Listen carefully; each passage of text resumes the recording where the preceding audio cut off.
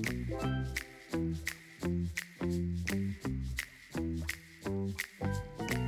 my name is Xaraiah Sablan. I am 7 years old, and I want to know what are some vocal warm-ups I could do at home.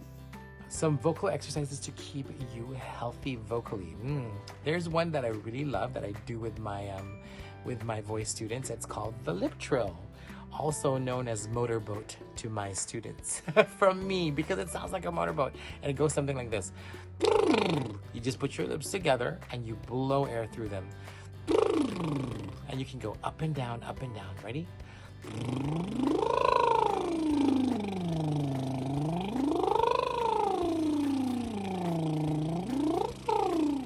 So it's really fun. It gets a little itchy on your lip, but that's just part of it. So that is a very safe way to do a vocal exercise.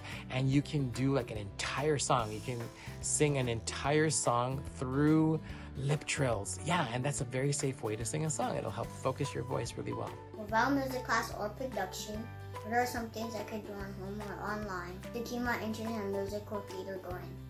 Well, funny you should say that, because GATE VPA Theater, that's GATE, Gifted and Talented Education, Visual Performing Arts Theater, is going to be doing something for Christmas. We actually have something that's going to go on online, and you can send in your videos and join us for that.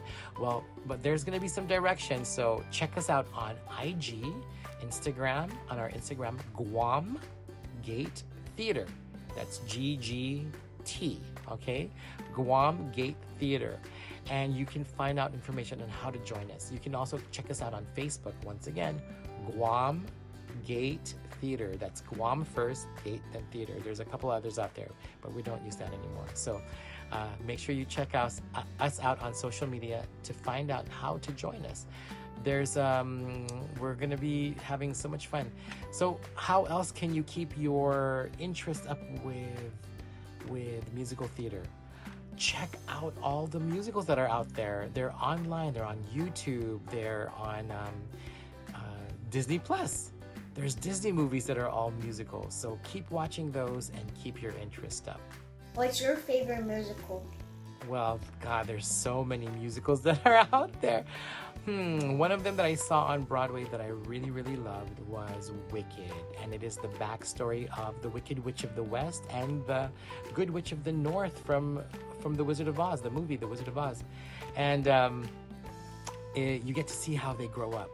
And you get to kind of like understand why they are the way they were in the movie, in the Wizard of Oz movie. And you get to see them in a different light, because, you know, sometimes we judge people too quickly, and that's what the story is about in Wicked. So maybe we shouldn't be judging people too fast, and that's a great lesson to learn. So check that out. All right, thank you.